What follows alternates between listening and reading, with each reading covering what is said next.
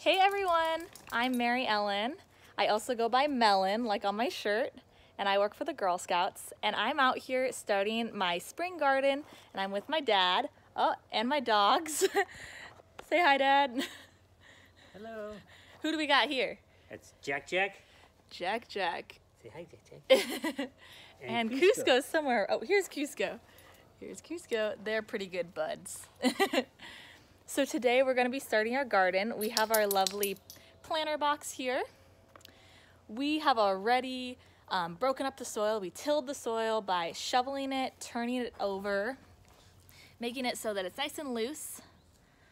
And we added some extra good fertile soil. So if you're wondering why we did that because plants grow roots, right? And the roots need to get into the soil, and we want to make it as easy as it is. As easy as it can be for them to grow. So we made sure the soil is loose so that the roots can dig in really easily, and then they can absorb all the really nutrient-rich soil that we have here. So my dad's over here just leveling up the planter box, and we're today gonna plant some seedlings and some seeds. So, oh, the dogs see something. So, we have some seedlings over here. So seedlings are plants that are already started. So someone already put the seed in the ground in a greenhouse. So that's like a really warm glass building that is really warm for the plants, so they really like it. There's really nutrient-rich soil there, and there's lots of light, and people are checking on them all the time. So we got this tomato plant that's already a seedling, and we wanted that because we wanted to put it right into our garden right now and have tomatoes pretty soon. So we got one that was already started. So here we have an heirloom tomato. So those are big, round, really juicy, yummy tomatoes. They're my favorite. And then we also have cherry tomatoes. Dad, what's your favorite kind of tomato? Cherry tomatoes, cherry sweet 100s to be specific. So over here we have sweet 100 cherry tomatoes. So my dad's gonna be pretty excited for these. Today we're also gonna plant some strawberries. So we have some strawberry seedlings right here. Oh, these are the carrots. These are the carrot seedlings. So we're gonna plant some carrot seedlings. Usually you just plant those as carrot seeds, not as seedlings, but we saw them and they looked really yummy. And then over here are the strawberries we're gonna plant. We're actually gonna put them in this nice pot because they kind of like to take over, and we don't want it to take over our garden.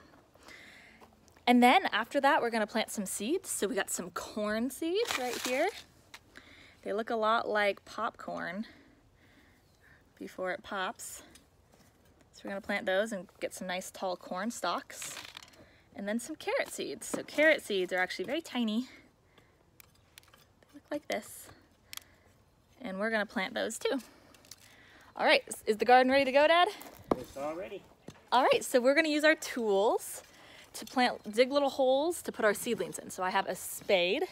This is the small hand shovel that we're gonna use. So first, we are gonna plant our tomato plant. So I'm gonna put it about right here. So I'm gonna go grab it. So we're gonna plant our heirloom tomato first. This one. All right, do you mind holding the camera for me, Dad? Thank you. Perfect. All right, so I'm just gonna dig a little hole right here. Just big enough for the tomato plant. There we go, and then I'm gonna take the tomato, I'm just gonna kind of gently get all the soil out. Plop it in without keeping the roots in the sun for too long, because I don't want it, the roots don't like sun, they like soil. I pack in the dirt around it. There we go, we got our first tomato plant, and we're gonna put the little label on it so we remember. Now we're gonna plant a couple more. So let's plant our cherry tomato. That's this one, the sweet 100. So this is my dad's favorite. I'll let him plant this one. You wanna come over here and plant it? Uh-huh. So, getting them all ready. Tomato plants like to be planted really far away from each other because they grow really big and bushy. And the reason plants grow big is so that they can get their leaves out in the sunlight so that they get lots of sun nutrients. And what I was doing there is I was making a deep hole that goes all the way into the soil, a foot deeper, so that the taproot for the tomato goes down as far as it goes tall. Yeah, they like to have really deep roots. If the tomato plant's 5 feet tall, that root goes 5 feet down. So I started the first foot with this. Makes it real easy for the root to go through. Awesome. All right, now we are gonna plant our cucumbers. I don't think I showed you these, but we're planting lemon cucumbers.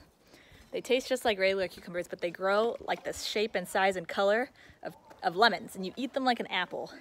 And I love them. So we're gonna plant the first one. We're gonna plant, it looks like one plant, but there's actually little separate plants in here. So my dad's gonna plant them right here. Okay, first you gotta crinkle it to get the roots loose from the side. Turn it upside down and make sure you're in the shade.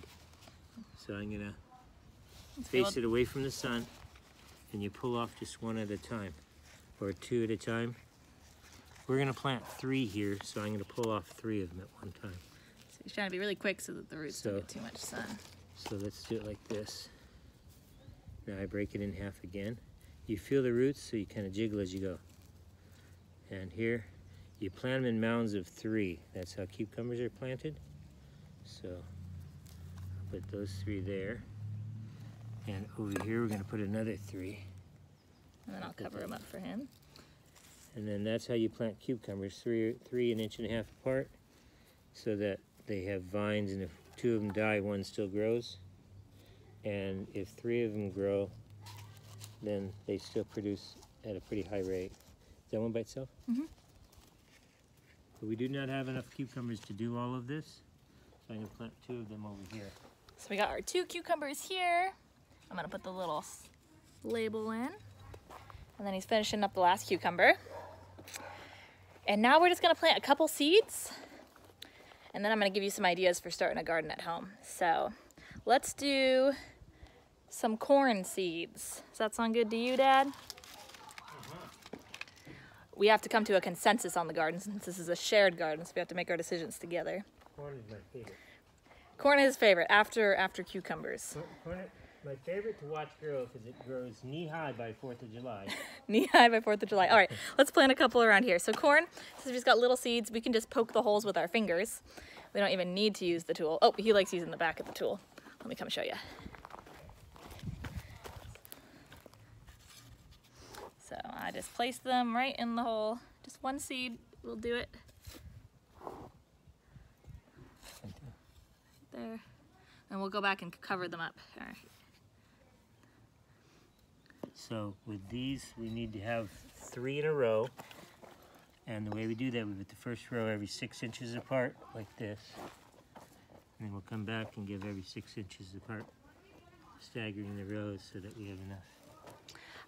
I love planting seeds because right now they're just little seeds in the ground. You just cover them up and they don't look like they're gonna be anything. But pretty soon, when we check back next week or the week after, we'll see them start to grow. All right, so if you really want to start your own garden, I'm going to give you some ideas. So we actually already planted some cilantro and basil right here. We transplanted it as seedlings, so we just did that this morning. So here's some cilantro, here is some basil, and these are herbs. And a lot of people have really fun windowsill herb gardens. So that means they have it on like a kitchen windowsill and they keep it in little containers about this big, the size of a large yogurt container, and they plant all sorts of herbs, and they'll grow their whole life indoors in those little pots. And you can trim them off whenever you're cooking and you want some basil or you want some oregano or some cilantro, and it makes your food really yummy, and it's really cool. You can grow it right inside your home if that's what you want to do. And you could get those seeds at the store. Or if you want to make start a garden with things that you might already have in your home, you can take an avocado pit and you can put it in a little bit of water, and pretty soon it'll start sprouting little roots. And what's the best thing to do once it starts sprouting roots, Dad? Then you watch the roots grow, and when they get almost as long as the plant, it's ready to put in soil. Yeah. It grows real fast. Yeah, so you get it started inside, kind of like what people do at greenhouses.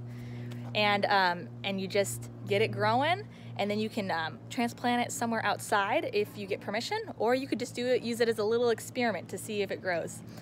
What else might you be able to try with things in your house? Maybe you can try seeing if you can get a potato to sprout. little roots off of it. Potatoes do that a lot.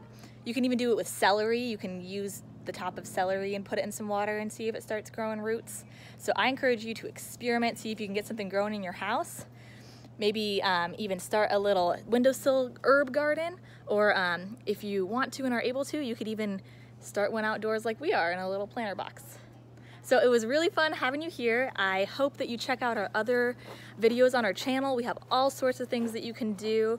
You could also go to our website, girlscoutshcc.org, and you can learn about a ton of fun things you can do online with Girl Scouts.